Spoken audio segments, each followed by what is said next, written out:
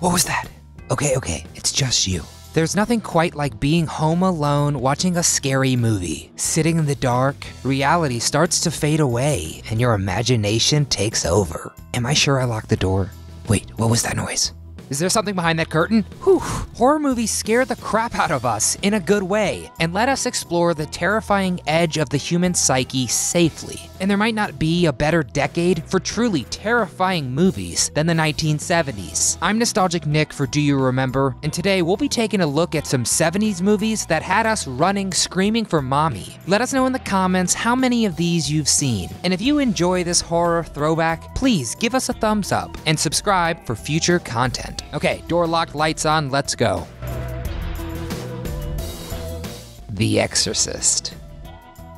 From the opening notes of Tubular Bells, The Exorcist's absurdly unsettling theme song, the audience slowly sinks into an eerie, otherworldly atmosphere of supernatural terror. The 1973 film stars Linda Blair as a 12-year-old girl possessed by the devil, and her attempted rescue by two priests through exorcism. The power of Christ compels you!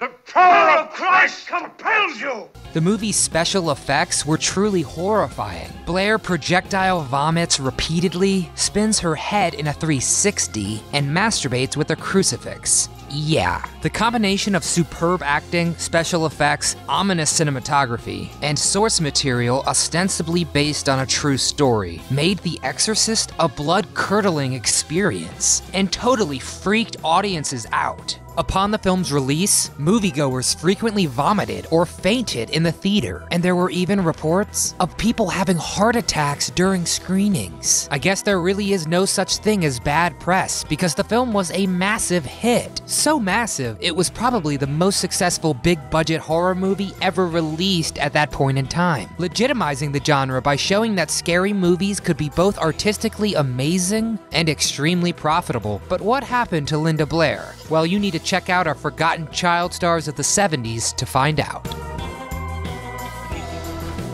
The Texas Chainsaw Massacre.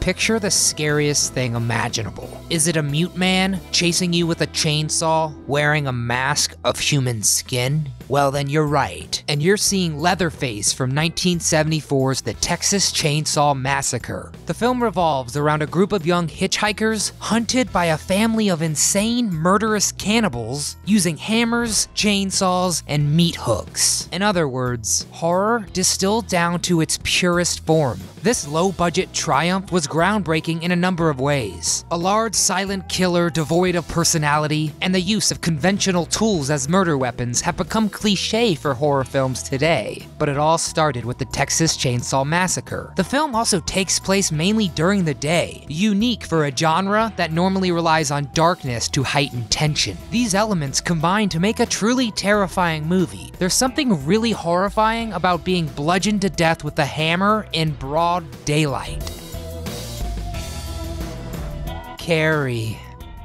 We've all been bullied, and we've all longed to lash out against our tormentors, so it's probably a good thing we don't have super telekinetic powers. 1976's Carrie follows the story of Sissy Spacek's character Carrie White, a shy girl viciously bullied by her high school classmates and psychologically tortured by her mother. Why didn't you tell me, Mama? Say it. No. A raven was called Sin. Ooh, woman, and the raven was called Sin. After being tricked into thinking she had been named prom queen, Carrie triumphantly takes the stage, thinking that she has finally achieved the acceptance of her peers, only to then have a massive bucket of pig's blood dumped on her head in front of the whole school, which honestly would be enough to set off even the most level-headed amongst us. A humiliated Carrie uses her emerging telekinetic powers to seal the exit to the gym and start a fire which burns most of her classmates alive. She then returns home, and a confrontation with her mother ends in a crucifixion and the house burning down around the two. So much for revenge being a dish best served cold. Critic Roger Ebert described Carrie as an absolutely spellbinding horror movie, and the film remains a moving portrait of high school cruelty to this day. Alien. Imagine that you're on a spaceship, creeping and peeking around corners, trapped in a metal coffin alone in space, millions of miles from help, just waiting for your face to get bitten off. No thank you. Directed by Ridley Scott and boasting an all-star cast including Sigourney Weaver and Ian Holm, Alien follows the story of a group of interplanetary long-haul truckers being hunted and killed by a terrifying space creature. Although borrowing a lot of design elements from Star Wars and 2001: A Space Odyssey, Scott wanted his movie to focus less on fantasy and more on horror. His vision was the Texas Chainsaw Massacre in space, and boy did he succeed. Alien also had Oscar-winning special effects. The famous scene where a baby alien bursts through John Hurt's chest garnered actual reactions of horror and revulsion from the cast, as they weren't told beforehand about the amount of blood and gore that would be ejected at them. Alien is a must-watch for both fans of sci-fi and horror, and for anyone who wants to see a worst-case scenario for space travel. Halloween.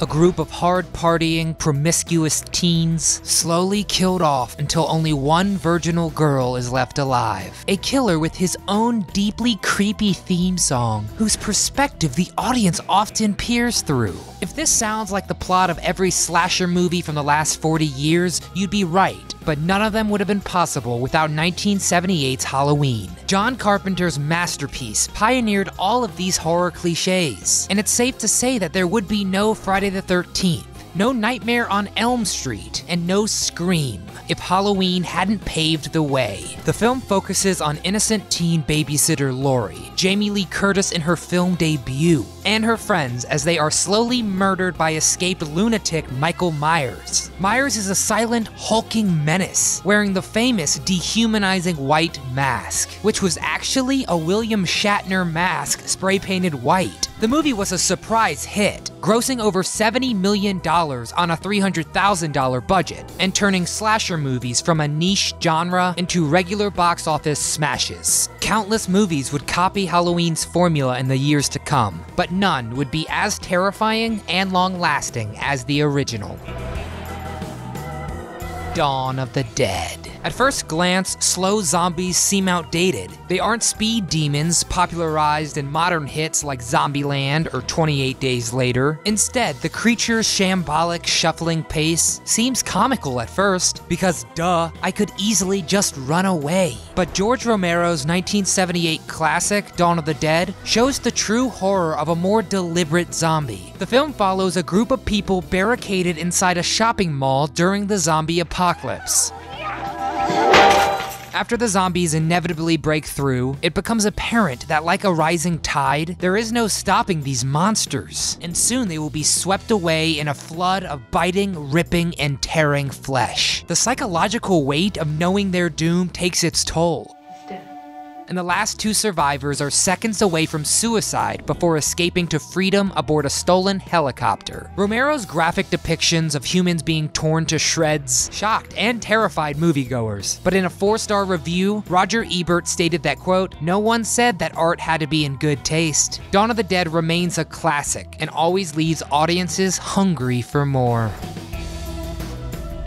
The Last House on the Left. What would you do if you were confronted by your child's killers? For a lot of parents, the first thing on their mind would be vengeance. Parental revenge has been shown countless times in movies. But in Wes Craven's 1972 The Last House on the Left, this fantasy is taken to an extreme. The movie is a harrowing tale of two teenage girls, Phyllis and Mary, accosted on the way to a concert by a gang of psychopathic escaped convicts. After brutally raping, torturing, and murdering the innocent teens, the gang is confronted by Mary's parents, who take savage revenge upon the convicts. And so everything is tied up in a nice, neat, horribly vicious bow. Craven wanted to show the real side of violence, so he shot the film like a documentary, with a lot of close-ups and simple takes. This led to painfully realistic scenes of sadism that caused an outcry among audiences and bands and cities across the nation. In fact, the film remained banned in the UK until 2002. Although hard to watch at times, The Last House on the Left certainly left its mark on the horror genre. Alright, that's enough. Everyone can come out from under their beds now. It's just me, Nick, and I'm hardly scary at all. We just saw some of the mind-bendingly scary, most original horror movies of the 1970s. But personally, what's your favorite horror flick of the decade? Which one freaked you out the most? Let us know in the comments below. We read every one. And I know you love this video, so don't be frightened of hitting the like button and subscribing to our channel for more throwback videos. From all of us here at Do You Remember, thanks for watching and good luck sleeping.